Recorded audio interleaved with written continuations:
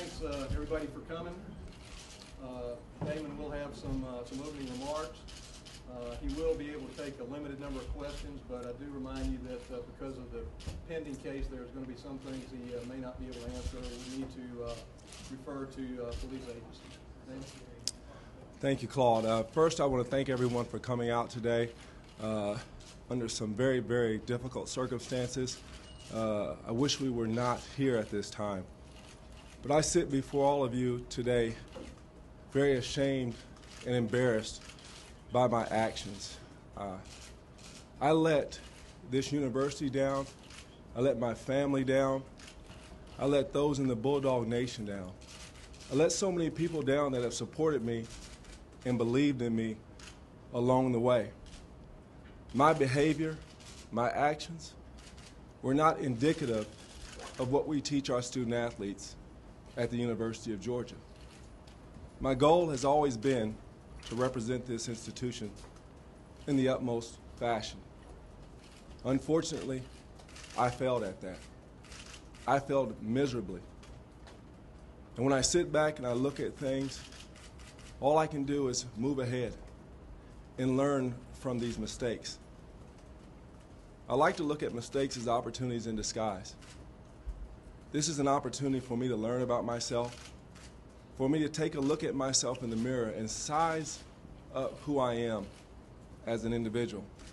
Right now, I have some shortcomings. I think that's part of life, to have shortcomings. But also know this, I owe it to all of you in this room. I owe it to our fans. I owe it to Dr. Adams, who stood by me through this very, very difficult time. I have had conversations with him. I understand the predicament that I have put him in. I believe and will always believe what should be done is what is in the best interest of this institution.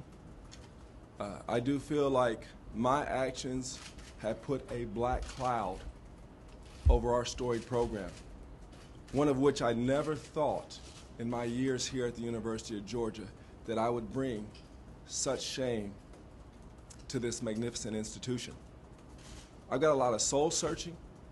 I got a lot of thinking to do. I've got to take a step back and pause and say, Damon, you've got to get back on track. You got to set an example. You got to be the leader that you talk about being. You've got to be the role model for the student athletes that come through this institution that you say you are. Last night, I was not that. To all the people out there in Bulldog land, it's going to take a while for me to earn your trust back. And it should. And I don't know if I ever will. But what I can say is that I will do everything in my power to make you believe in me once again. I'm back to ground zero. I've got to build. I'm going to have to build one step at a time. I'm going to need the help of you in this room. I'm going to need the help of family and friends. And speaking of my family, I have to mention family because they are the most important thing to me. I brought shame to them. I have two lovely children, Cameron and Kennedy.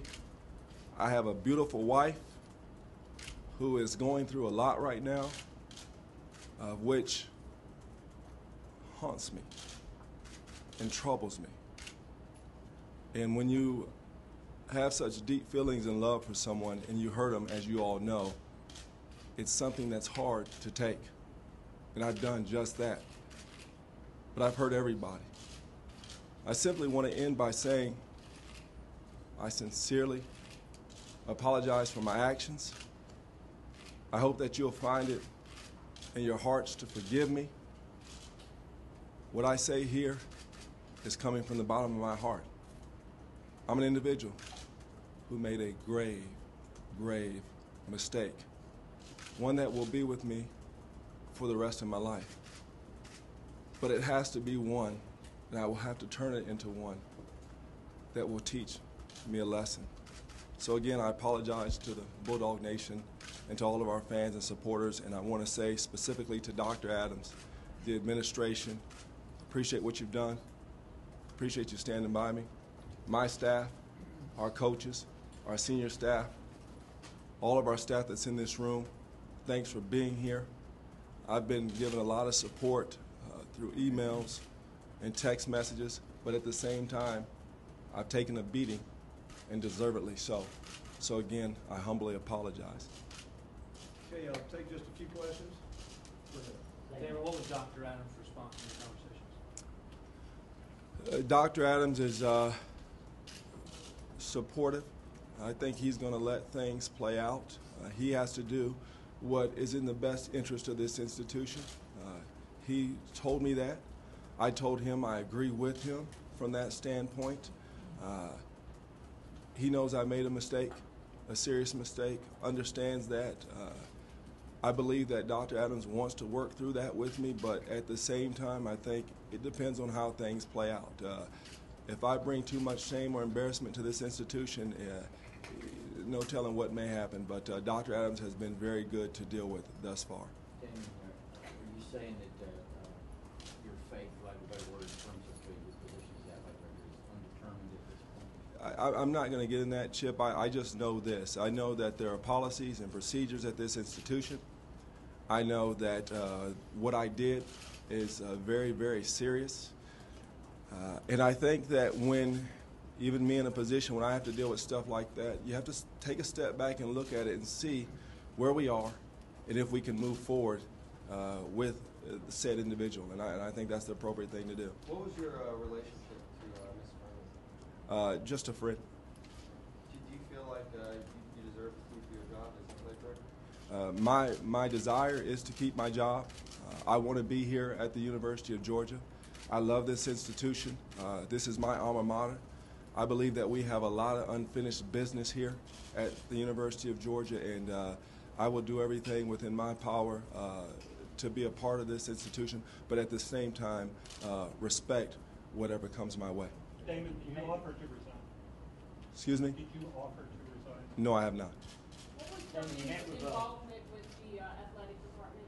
Excuse me? What was Furman's involvement with the athletic department? Did she have an involvement with the None. None. Damon, I was going to ask, I know you met with the head coach. Did you plan on meeting with any student athletes to talk about what's happening? You know, I got a lot of people to meet with. I do need to address the student athletes. That's going to be something that is difficult, just as it was to address our coaches and senior staff. I got to find the right time to do that. I've got to address a lot of individuals. I really got to. It goes to student athletes, it goes to administration, it goes to board members, it goes to alums. I've got a lot of addressing to do. What was your message to the coaches and staff? First and foremost, I apologize. I apologize to those individuals because we're here to support our student athletes and our coaches. That's what my job is as an administrator, to help them be as successful as they possibly can. I always talk about setting the tone and setting the example, and I failed to do that. So it was an apology.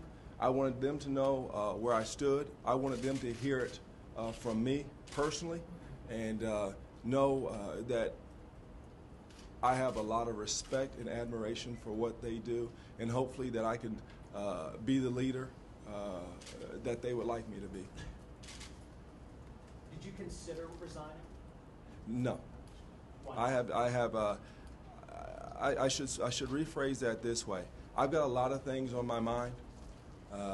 When you're in a situation like this, you think, you contemplate. I would say here, I want to be at the University of Georgia, as I stated earlier. I've made a serious mistake, and I'm not taking that lightly, nor should anyone in this room take that lightly, nor should the president of this institution take that lightly. And however that's dealt with, I got to, as some might say, I just got to accept it. I made my bed, and I have to lay in it. Can you describe the events that unfolded yesterday? Police have released their description, but can you describe it, and do you recall how many drinks you may have had? It's an ongoing case, and I've been advised not to comment specifically about the case.